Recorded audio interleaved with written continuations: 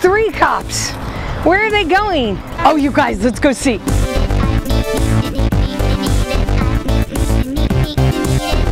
Oh my God, I think there's a fire in there, you guys. Yes. Let's just do it. Hey skaters, I'm Dirty Deborah Harry with the Dirty School of Skate and Sugar Roller Skates. I'm here outside the Fountain Valley Skating Center in Fountain Valley, California to talk to you about curbs, skating over curbs and negotiating curbs, because it's something you have to do every single time you skate outdoors. Today's video is brought to you by Wicked Skatewear. They are here in Huntington Beach, California. They have a brick and mortar store, and they're also online at wickedskatewear.com. And tell Kat and you tell Strychnine I sent you, and I promise they will take great care of you. Also, today's video is sponsored by S1 Helmets. Dan at S1 Helmets is the man, can help you get the best helmet. This is the S1 Lifer, which has been my go-to helmet ever since I skated roller derby. So really good fit, good price, all that jazz. All right, skaters. So let's get on with today's video. We got a little action going on here. We got police cars, we got firemen, you know, just lots of going on, but I gotta make this video, right? I mean, I just gotta let the cop go by. So anyway, curbs. Yeah, curbs. Okay, so let's talk about how to get up and down them if you're just a beginner skater and you don't want to go flying off the curb. Let's go right over here. Here's the curb. Boop. If you want to get up the curb, do not do this. That gets you super off balanced right away. So whenever you see a curb and you need to go from this position to this position, hit it horizontally or parallel. You're gonna drop your hips, chin up, shoulders straight across, snack area tight, arms out. I want you to put weight on the outside leg, lift the inside leg closest to the curb with your hip. Lift it up, place it down. Transfer your body weight over to this foot and lift. Now you got both feet firmly up on the upside of this curb. If you want to go down, same thing. Get real close, chin up, shoulders straight across, snack area, hips down or fun zone down, arms out, okay? Now I bend both knees. I put the weight on the foot farthest from the curb. I lift with my hip, step out. I need to give myself enough room for the other foot to meet or to fit, okay?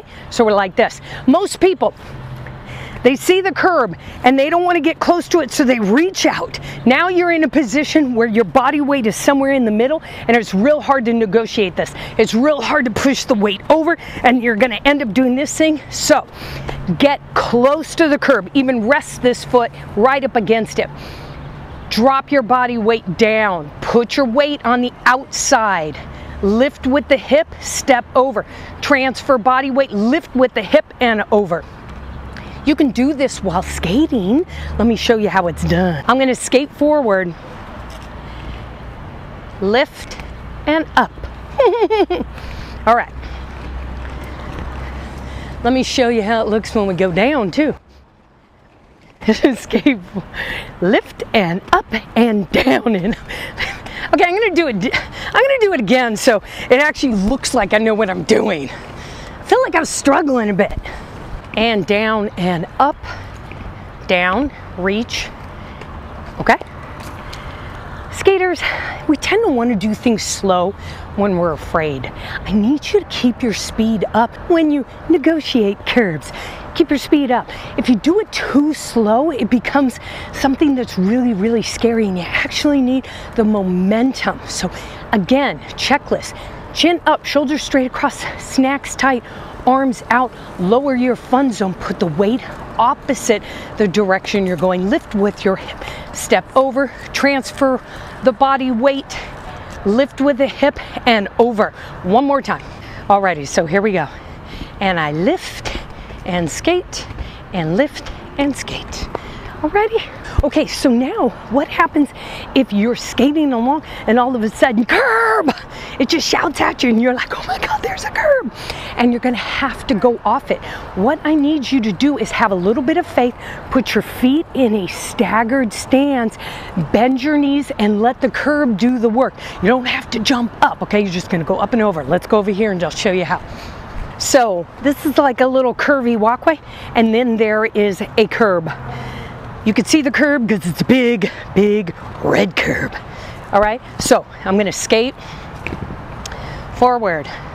I'm gonna put my feet in a staggered stance, up and down. I didn't jump real high. I just wanted to make sure that my body weight lifted up a little bit, and I was already in a staggered stance because that's how I want to land. Let me go show you again. Feet are in a staggered stance. Weight is on the back foot and down. I put my arms out real straight because I want to look crazy. No, put my arms out straight because I don't want to die. Put my arms out straight to keep balance, to keep my shoulders straight across next time. Down like that. So I got friends here and I'm gonna have them come down, and you see it a little bit more exciting than what I do.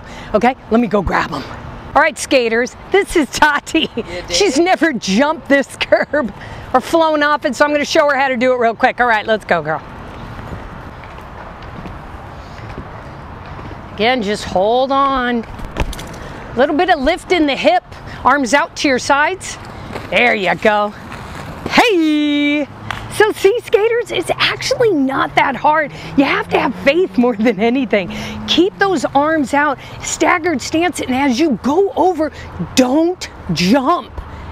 Unless you want to get a bunch of air, if you just want to get off the curb safely, put your feet in a staggered stance and lift a little bit with the fun zone. Just lift that up just a little bit, your hips up a little bit, but keep all of this nice and straight, and you're going to come off that curb nice and easy. So don't be afraid of curbs, just practice them a lot, skaters, okay? Alrighty, that's all I've got for you today. Thanks so much for, again, watching this channel, for subscribing, for sharing. Hit the like button, that really helps me get the information out to a lot more people. Alrighty, skaters, I'll see you next time. Go practice.